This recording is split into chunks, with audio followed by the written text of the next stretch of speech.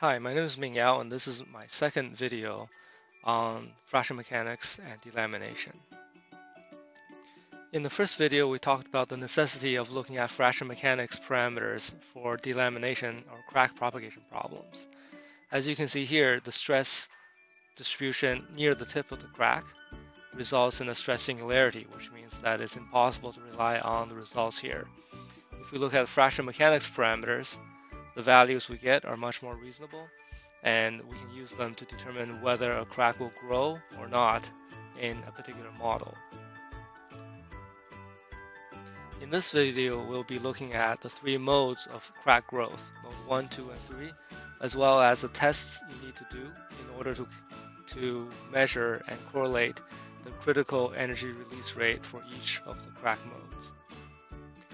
So let's start by taking a look at the three modes of fracture. Mode 1 looks like this. So this is mode 1 fracture. Mode 2 looks like this. Maybe I'll exaggerate the deformation a little bit. And mode 3 fracture looks like this. It's important to realize that when a crack grows, it could be due to any of these three modes, and it can be due to a combination of all three modes. So in order to be confident in the prediction of whether a crack will grow or not, we need to calculate and measure the energy release rate or other fracture mechanics parameters necessary for a particular crack to grow. So first, we'll set up the model. The geometry is created using SpaceClaim, but you can do it in any CAD modeling tool. The key capability in SpaceClaim is the ability to control what we call shared topology. Shared topology is an area where we define the surfaces as being conformally meshed, or with the nodes being connected. The red region you see is a crack surface. What I did was I split this solid beam into two horizontal separate beams along the horizontal axis, and I made a second slice in the vertical axis. Using shared topology, I did not share this one interface. This allows me to define a crack that's zero thickness, which is very convenient for setting up these models. Once we've set up this model, once we set up the geometry, we can then perform fracture mechanics analysis. I'll set one up from scratch to show you the process necessary to set up a 3D fracture mechanics problem in ANSYS Workbench. So here's our geometry, and we have a contact region where the crack will occur. You can see the blue and red line. The contact is automatically detected, but for the first model, we don't need a contact, so I will suppress this for now. I'm going to set up the model and investigate the first mode fracture first. So for a first mode fracture, let's go back to my video here. The crack grows due to this type of loading. Typically, in order to measure the energy release rate, the critical energy release rate for a crack to grow during first mode fracture, you can do a double cantilever test. In a double cantilever test, we keep one side of the beam stationary and we pull on the other side. This causes the crack to grow. If you monitor the force versus deflection curve, you'll notice that the force will increase, and then at the critical energy release rate, once it's reached, the crack will grow and the amount of force necessary to extend the crack drops. In order to characterize and calculate the critical energy release rate, we need to model that experiment. So model the same size of beam with the right crack length predefined, then apply the critical force necessary to cause this fracture to grow from experiment. The calculated energy release rate will then be your critical energy release rate. So let's see how we set that up in reality.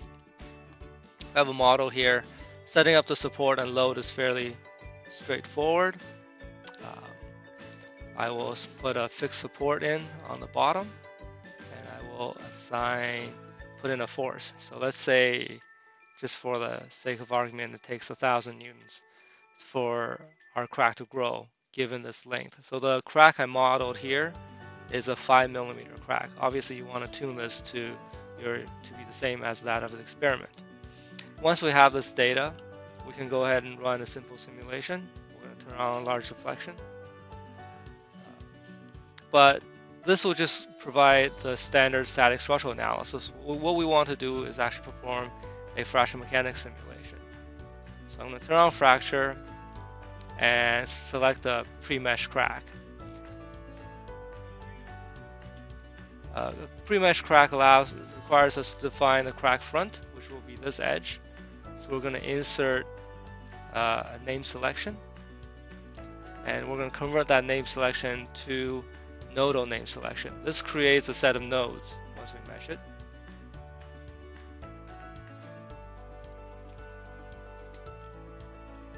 So this nodal selection selected 5 nodes in total. We can assign this to our crack front. Now, next we have to specify a coordinate system that defines the direction of the crack. So we can go to a coordinate system. We'll create a new coordinate system.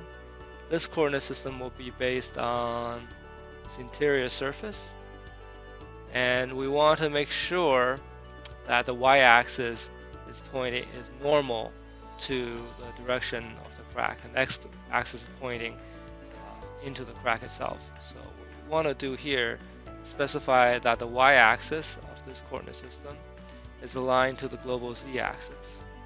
Now, if we switch our coordinate system to the new coordinate system, you can see that the crack front is oriented in the right direction, and my crack normal is normal to the surface of the crack. Now we can take a look at my fracture mechanics parameters. The last thing we need to be aware of is that for things like energy release rates, we need to use a linear method. We need to specify linear elements instead of quadratic elements.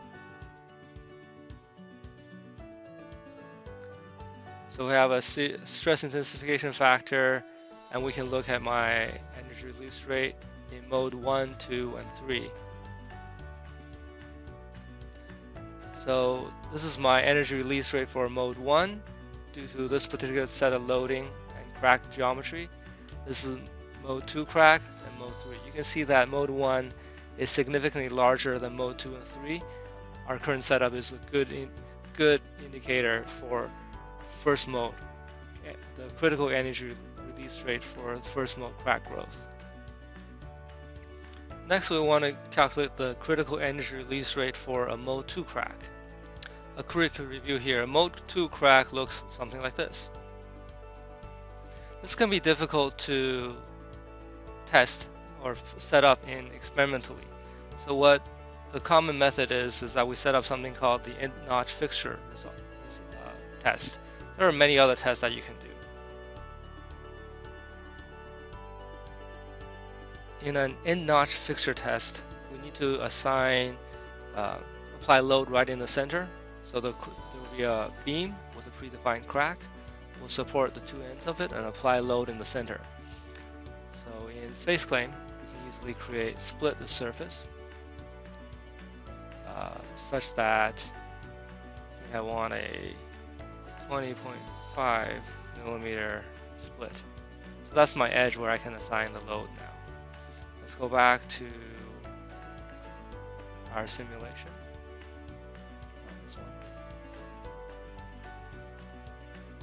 This one here, and we'll update the geometry.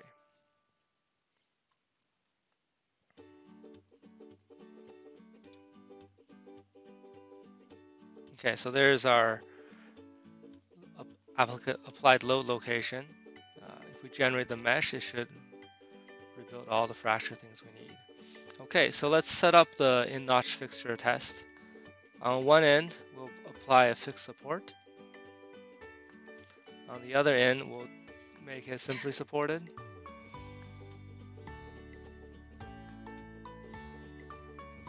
And we will apply a load. Again, the load you apply here would come from the experiment. So you first do an experiment to test what the load you need is in order for the crack to grow.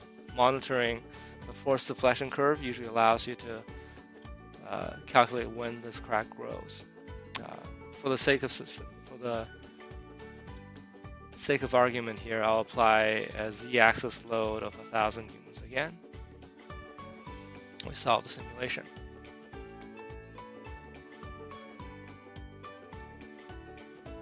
So we'll take our fraction mechanics data and we'll drop it into the new solution branch, and we'll also take a look at the deformation.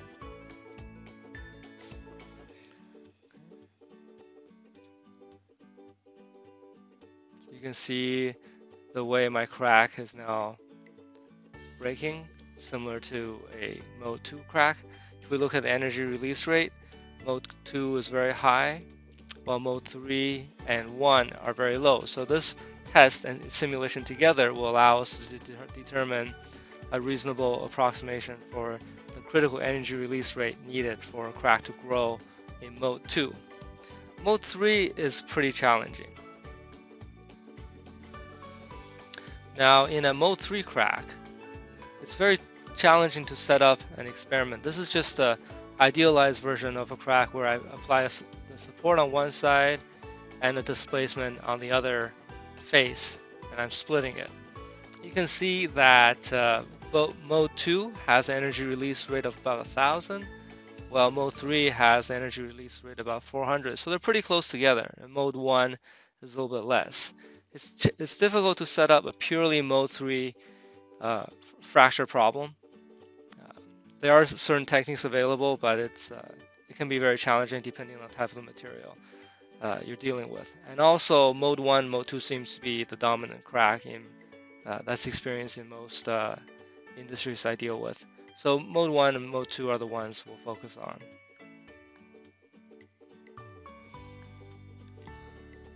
So once you have your critical energy release rate for mode 1, 2, and maybe 3, the other thing you have to worry about is that sometimes all 3 modes occur in conjunction during a particular type of loading.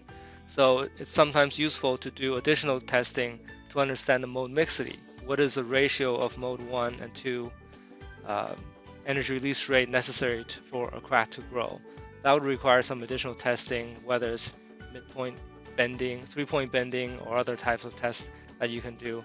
In ANSYS, we have a wide range of tools that'll, once you have that data, ANSYS has a wide range of tools that allow you to model the growth of a crack due to combined load scenarios, and we'll cover that in the next video. Thank you. Have a good day.